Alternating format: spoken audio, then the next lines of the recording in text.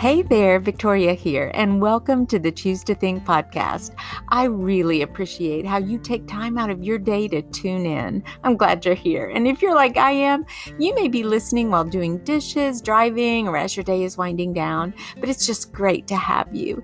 And if you have a moment, I would appreciate it if you would share your favorite episode on Instagram or Facebook, and be sure to tag me when you do. The podcast has now been heard in 17 countries and has passed over 2,000 downloads.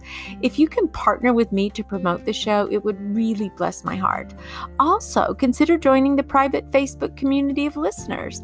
Just search for the group called Choose to Think with the number 2 as a digit.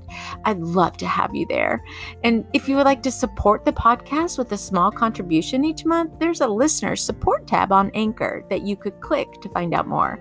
Be sure to visit my website, www.victoriadwalker.com, for all kinds of freebies and opportunities to get connected and stay in touch regularly. And I'm always, and I mean always, in need of your prayer support.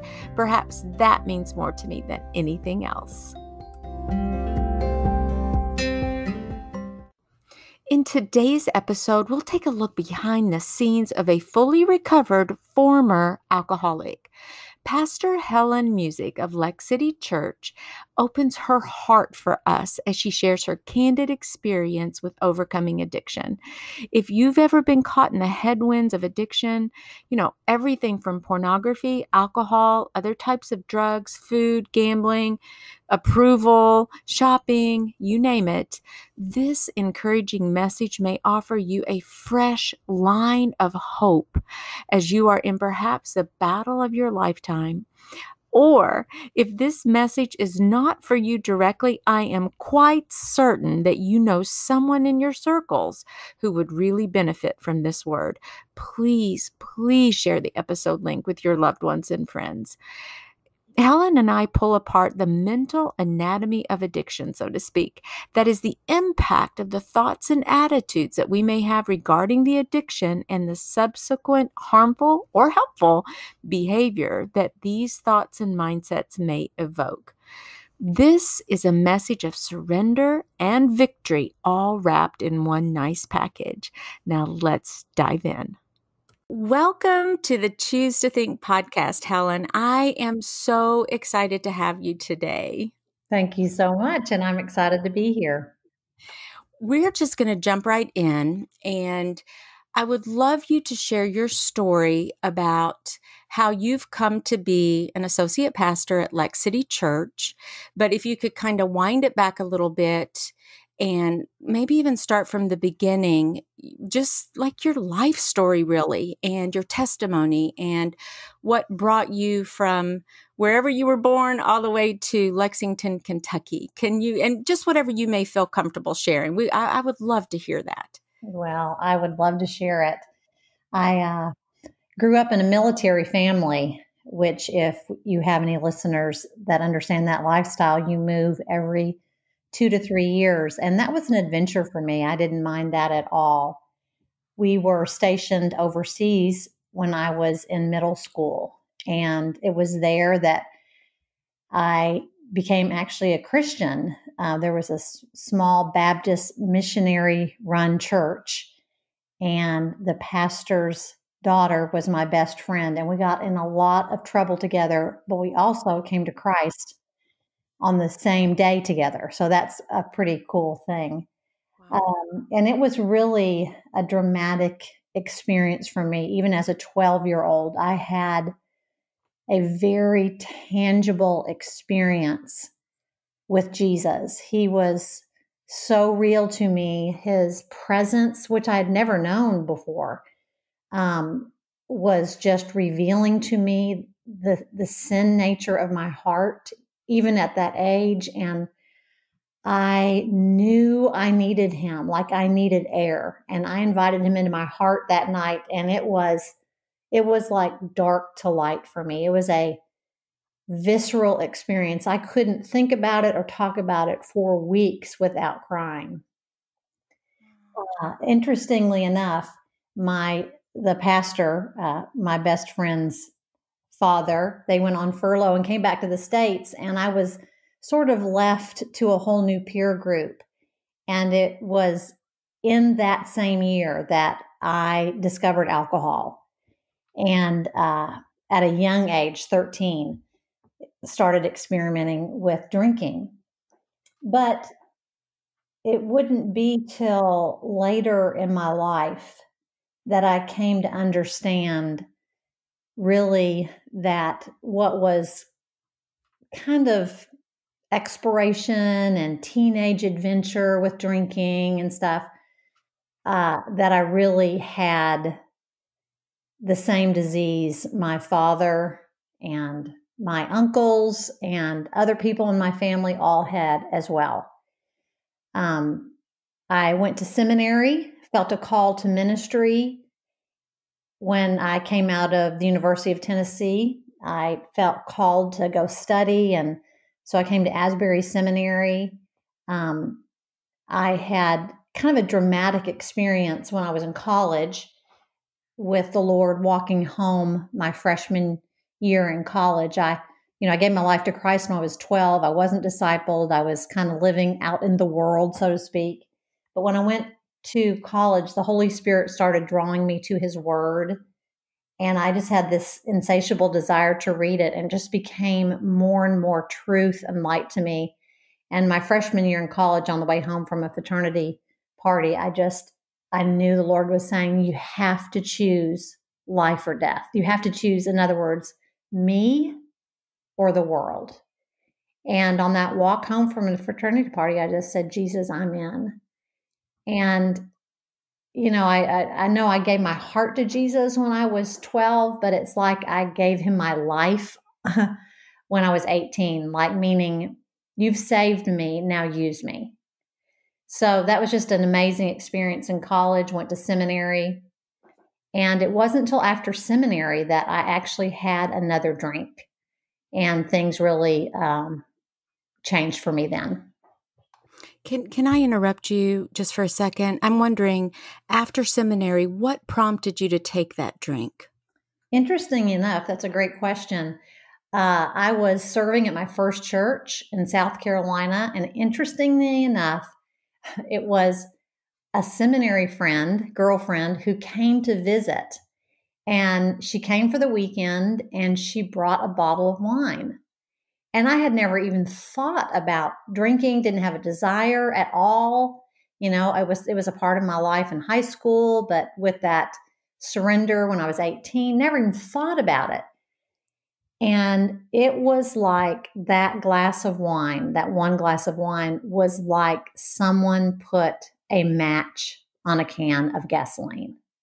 Wow. And so from there, Helen, was it like, if you could unpack just a little bit, and I want to be sensitive here, and I want to make sure that you feel comfortable sharing your story, whatever you are comfortable with, but because the road of addiction it's so extremely painful. And what was that like for you? If the match lit, then what happened in your life at that point? Or even if we fast forwarded, when did you recognize, wait a minute, I've got a problem here? What did that look like? How did that unfold? My friend, after that weekend, she left. And that whole week, all I could think in my brain was, I need to get a bottle of wine. And that just ran in my brain. And I was a youth pastor. And so I was thinking, where can I go that my kids wouldn't see me? They wouldn't be showing up as well. So I kind of schemed all week. And that weekend, I thought, I'll just get a bottle of wine and I'll just have a glass with my dinner. And so, alone in my apartment, that's what I did that Friday night. But instead of just drinking the glass, I drank the whole bottle. And I remember as clear, like, those times, Victoria, where the Holy Spirit is so clear, they're defining moments. I had a defining moment with him. I had what I would call a sober thought in the middle of a drunken stupor. His voice was clear, and he said, "You have the same disease your dad had. You're no different. You can't do this." And I heard him. And so I didn't go get another bottle of wine the next week. As a matter of fact, I really didn't drink, but I knew I had this disease. And so then over the next 10 years, I would drink kind of socially, but the craving was insatiable. If I was going to a party where alcohol was, I would only drink. I could stop at 2 glasses of wine. But inside of me, there was such a turmoil and the Holy Spirit's presence saying, "You cannot do this. I know other people can, but you can't." He kept telling me that. And I kept quenching him.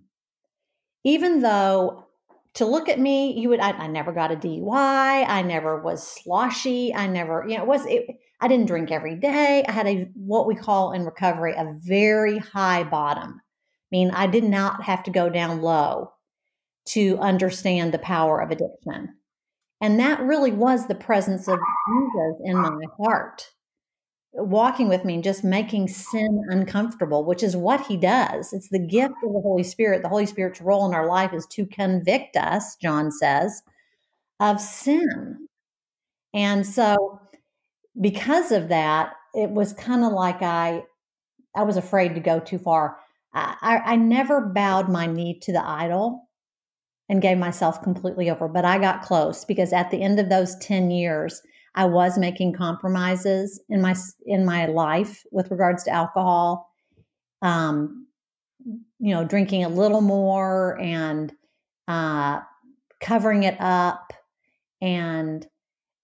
But again, the Holy Spirit just finally one night, I woke up and I had been to a party with my husband and I was 38 years old. And he just said, I woke up in the middle of the night. We'd been to a party and I had had a little bit too much to drink. And I felt a presence that was so dark in my room. And I heard 2 words. And the 2 words were, "I'm winning." And I knew that was not the voice of love. And I woke up the next morning and that was the day that I had my moment of clarity. And I thought, I've got to tell somebody. I've got to tell my husband and my brother and my sister-in-law that I think I might have a drinking problem. I know it doesn't look like it to you all, but I think I have the same disease my dad had. That kind of gave me the chills as I'm listening to you. What a struggle that would be, and the enemy, of course. Wow, he was, he's alive and well, right? And just firing those darts to be sure. How did you deal with like guilt and shame? Did you have were you carrying a lot of guilt and shame those years? Yes, I was. Because with addiction, you make yourself promises that sound like this: "I'll never do that again." Or, "Well, I would never do that," whatever that is that you hadn't done. So I remember only one time that I drank and drove. I said I never would do it, and I did it. And you just find yourself making exceptions. And with that comes shame and guilt. Shame is not living up to the image that you think you should be. And the enemy uses that in a pretty powerful way because he tells you that what you did is who you are. It never transforms a heart. Guilt, as I understand it, is from the Holy Spirit highlighting sin that leads to repentance, where you find kindness and restoration. But repentance is, truly that didn't come until I made a line in the sand now 23 years ago and said, all right, I'm not just admitting to myself I have a problem, and even to God, I am bringing this out. It says confess your sin to one another so you can be healed. It doesn't say confess your sin to one another so you can be forgiven. Only Jesus forgives sin. But it does say confess your sin to one another so you can be healed. And that part of recovery is essential. The first word of the 12 steps is a 2-letter word, and it's a powerful word, and it is the word we, W-E. We admitted we were powerless. I had admitted, but it is in the context of community that I found healing. It was before Jesus I found forgiveness. But those two together then catapulted me into recovery. Those are very important points and clarifications.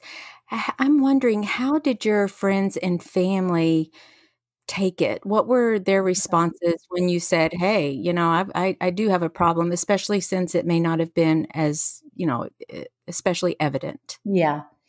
They were amazing. Uh, my brother, he wouldn't mind me sharing this, is in recovery as well. He had lots of years in this journey, and he took me seriously because he understands that alcoholism is a genetic and generational sin and disease and how it works. They didn't really question me. They really were going, if that's what you're sensing, we're here to support you. Because again, I had this high bottom. My addiction didn't cost me anything, except it was costing me everything when it came to peace before Jesus, the Father, and the Holy Spirit. So it didn't cost me my job. Never got a DUI. It never cost me my health. But I remember being at one of my very first AA meetings, and this woman said, "This addiction is an elevator ride that only goes down. If you want, you can stay on this ride, but it will take you down, and it will eventually take you to the bottom where it will take everything. Or you can get off now while you still have your health and your marriage and your kids' respect and your life." And I just thought, I am jumping off now. I'm getting Okay. off now. So you got off, and the way you just worded that, it almost sounds easy, but I know it could not possibly have been easy, or I don't think so. So can you describe that process at the moment when you made that, you knew it, that kid was kindled in your spirit? I want off. I am not willing to risk anymore. I want off this elevator that's going down. What did that process look like for you? And how did you get off? Did it start in your heart, with your thoughts, with prayer? I know a part of it was confessing and allowing a community of believers to support you and shore you up. And then you've got the 12 steps and that sort of thing. But was there anything else involved in that, or was it difficult, easy? How would you describe that? It was painful Hmm. because it required humility, honesty, and willingness. And there was shame with that. That's why it was painful, because I just felt like, oh, like I'm an alcoholic. I remember just thinking, I mean, at first saying those words, it was riddled with shame. I felt like I had failed as a person of integrity. I had been hiding. I hadn't been honest. And all those things are true. I had done those things, but that's not who I was. So through counseling with an amazing woman who mentored me and was like a spiritual mentor to me, through counseling every week, I started unpacking that shame and learning that's not who I am, it's what I did. And how I tell you what I really had was a grace awakening. I had been working so hard to do everything for God right. And I just had this grace awakening that his love was so real to me during that season of repentance and recovery.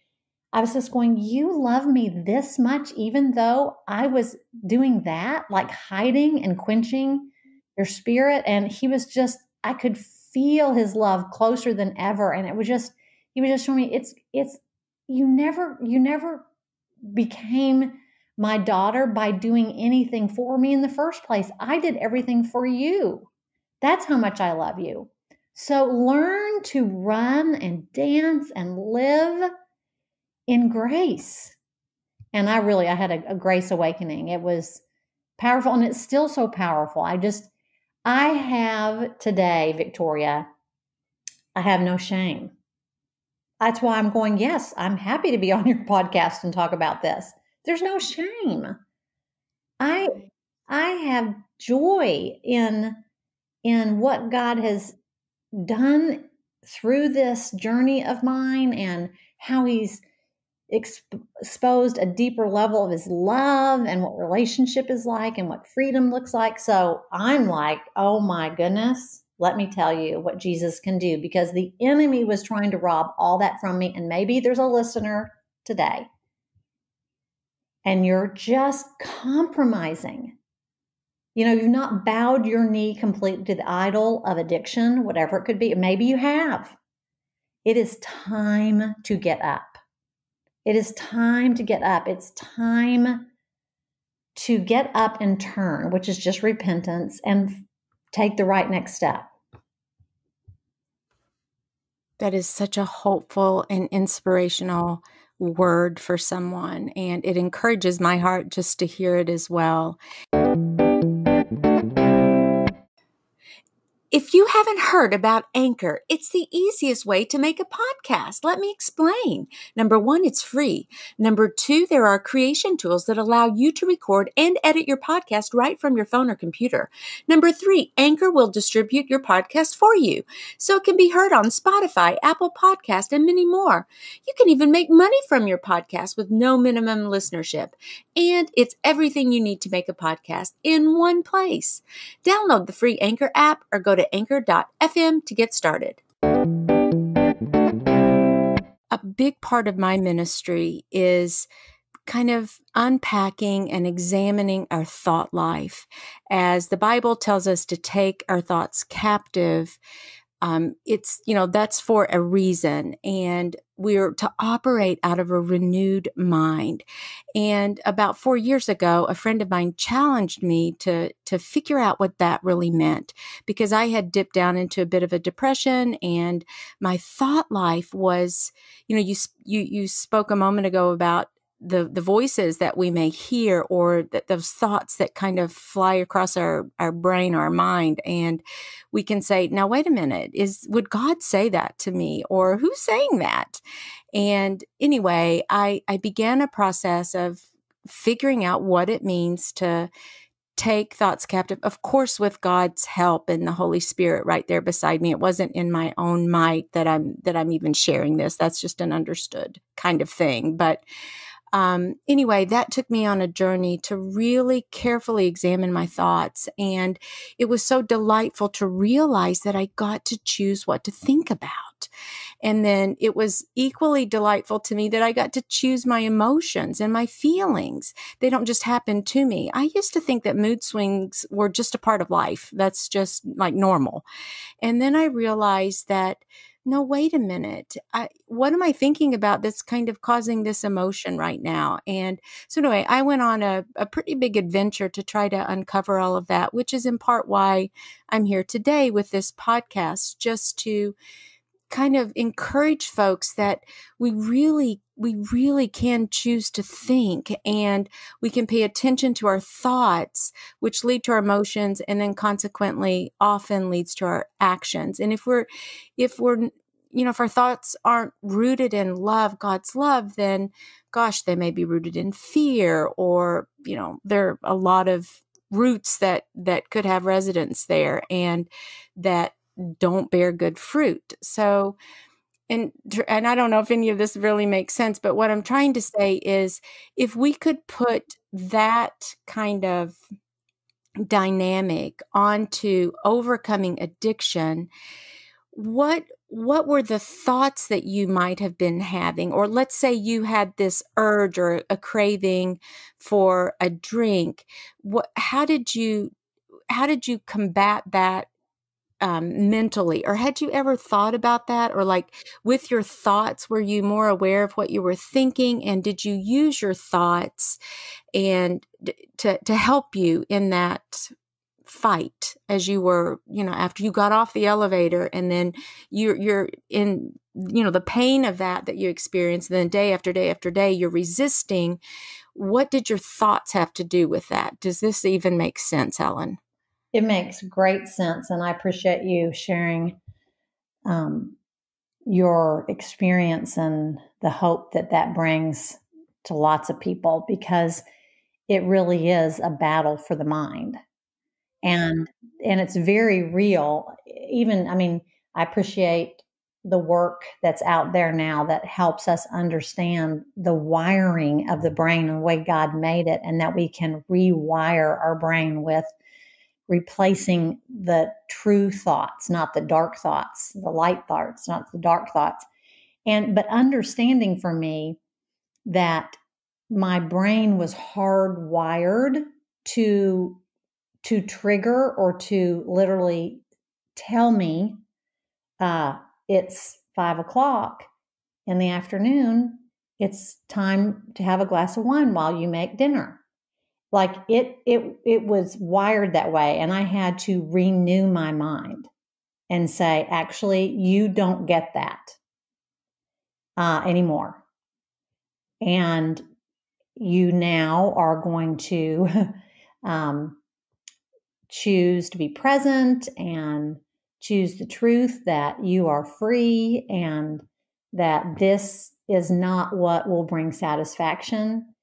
So that's a little bit of it. I mean, I don't know if that makes sense or speaks to what you're talking about. I mean, the It ongoing, does. yeah. Yes, it does. And it's a great example of how, the wiring of our brain, and the if you had that thought, okay, it's 5 o'clock and I'm going to have a glass of wine, the resistance came in the thought that you rejected that thought. You recognized it, then Mm-hmm. you resisted that thought, and then you replaced it with what exactly you would do instead, and who you were, and the freedom you were walking in. You used God's truth essentially to steer you in another direction. The hard part is that you have to do that day after day after day after day. It takes a while to build up that new habit. I mean, I suppose some people, for me at least, it was, I fight hard even today to take those thoughts captive, examine my thought life, make sure that I'm being led by God's truth, not by my own flesh or a worldly concept or the enemy, but instead that I'm being led by God. I feel like I fight hard, not that I'm striving, because I remind myself often, the battle is the Lord's, but I make a big point out of resisting and then replacing those thoughts. And that's really exactly what you did. And I don't know, was that, I'm always amazed at how people, for me, it's I would say it's hard in ways, or I'm challenged by that, and I accept the challenge. I'm grateful to have the awareness that I can fight back, and there is a choice here. I'm very grateful that God tells me that I can scale a wall, and so figuratively, so that brings me great joy and it gives me comfort, but it's still kind of hard. So I don't know if there were days, one day after another, that when 5 o'clock rolled around, that you kept resisting until one day you didn't, or whether it was just an automatic thing for you. I'm always fascinated to know how people when they're replacing their thoughts, how that process is or what that's like, what that was like. Do you remember that? Well, I'm 23 years into this journey. Mm-hmm. I love that we talk about doing it one day at a time, because it really is one day at a time, being and walking in obedience in your thoughts and in your actions. And I think because, even for those people that are listening that think, how in the world could I ever do without blank, fill it in, whether it's how could I ever live without believing I'm a victim, or how could I ever live without the satisfaction of this lifestyle of promiscuity, or drinking or food or whatever it is. It's one day at a time, walking obedient to the Lord. And what happens is you start to experience the blessing of obedience. So replacing, why don't you, 23 years, I'm still into this. I'll go on vacation and I'll see people having a margarita and I'm thinking, well, that would be nice. I will have that thought. Right. And then I will think, except it actually might be nice, but it won't lead to freedom. And I want the blessing of God in my life. I want that more than I want what my flesh literally wants right now. This is until we see him face to face, my experience is I'm in this battle always. Do I have stronger muscles? I do. I won't have a drinking thought for a month. But then I walk into a restaurant and I see someone having a bottle of wine with their meal and I'll think, wow, that looks good. Then what do I do with that thought? That thought isn't sin. It's what I do with that thought that becomes sin or toxic. I may have that thought that looks like a great bottle of wine. It must be nice to be able to have wine with your meal. There's the thought. Now what do I do with that? Lord, thank you so much that I am free and you are with me and I can be present. And I bring, the cross of Jesus Christ against the enemy who wants to tempt me and rob from me. And I choose to be present with you right now. And it's not easy. I struggle still. But what it has also done is brought me this connection to grace again and to compassion and empathy for others who struggle. I think I was a very judgmental person before this whole incident in my life. And now the Lord has changed my heart because I get it. I understand what it is to have a struggle and a temptation and give into it. And I understand what it is to choose to walk one day at a time and do the hard work we talk about at the recovery ministry, that real freedom takes real work. That's why the word is take every thought captive. It's a war word. We don't battle against flesh and blood, but powers and principalities. We don't battle. It doesn't say we don't hang out with. It's like a battle. And until we see him face to face, there's a battle. But Yeah. I'm gonna walk in obedience.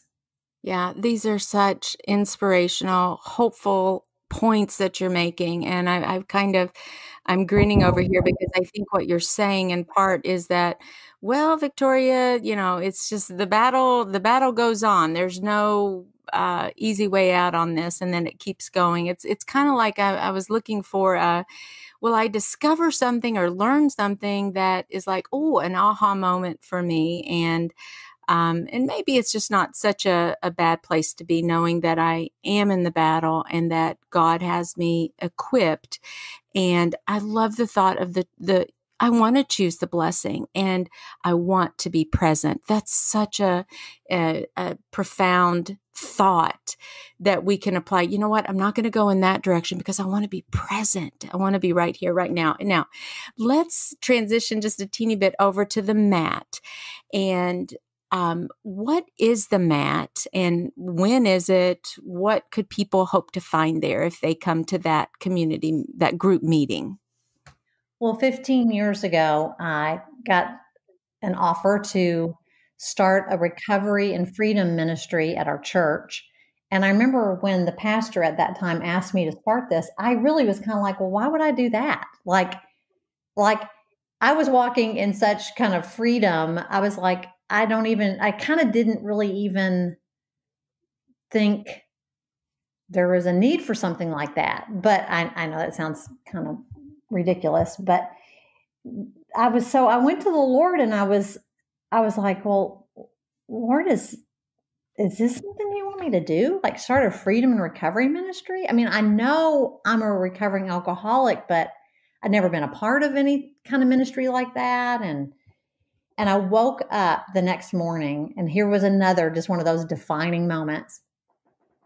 I heard him, or he kind of gave me this vision, this impression in my brain and my heart, the best I can hear him. And it was the story in Mark chapter 2. 4 men carried a paralyzed man on a mat. They couldn't get to Jesus through the clay roof above his head. So they dug through the roof and they lowered the man on his mat right down in front of Jesus. And the story goes on to say that Jesus turned to the paralyzed man and said, "Stand up, take your mat, and go on home because you're healed." And then I love the last part. It goes, the stunned onlookers said, "We've never seen anything like this before." And the impression from the Holy Spirit was, this is a story of recovery, Helen. Call the ministry the mat. Have it based on the principle that there are places in people's lives where we cannot get to Jesus alone. And we need mat carriers. But Jesus heals. Our job is to get them to him. He heals. And then you become a mat carrier. And when you get up and walk and people are stunned. So I was like, that is so cool, the mat. And I just knew I was called to this. So we started this ministry. And it really isn't just a recovery ministry. It is a place of freedom and recovery. Because honestly, I meet people who do great recovery work, but they don't walk in the freedom of Christ. And we knew that the two of those go hand in hand. It is the only true freedom and recovery. So we meet and have been meeting for 15 years. We've had groups from, everything kind of imaginable. Whenever the Lord brings a leader in an area and some area of need for a habit or a hang up, we start a group. But we meet on Thursday nights, and of course now we're on Zoom. But you can go to LexCity.info. On Thursday nights, you can scroll down to the bottom and it will say the mat, freedom and recovery, and you can click there and there's a join now. Now we're in the summer season, so we only have groups meeting right now.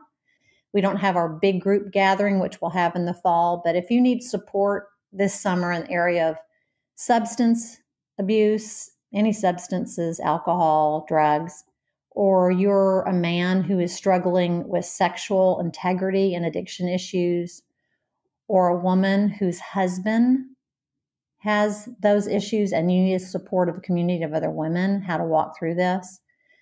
Or maybe you're struggling with food issues. You can go on to LexCity.info and the groups meet in the summer at 7:30 and it's confidential and great community and you're invited. That's wonderful to hear that.